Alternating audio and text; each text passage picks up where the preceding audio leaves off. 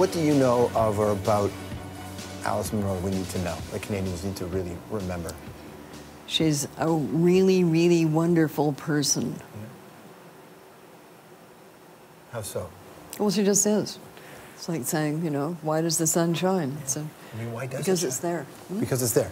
Yeah. She's a wonderful person. Okay, I've known her for a very, very long time, and she's a friend. And what do you say about your friends, except that they're very, very wonderful people? And a great writer. Yeah, that too. But we take that.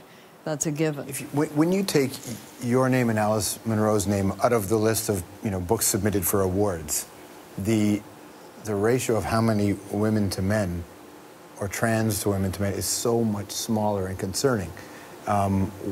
Do you see it change? Is it improving in a way that you like it? Well, okay, so in the 70s, it was the men who were complaining that they were outnumbered. Right. But they've made a comeback. So how did they make the comeback? I think they just tried really hard. So are you suggesting that there are not enough women in writing because the women aren't trying hard enough? No. There's a lot of women in writing. Yeah. And there's a lot of women writing really well.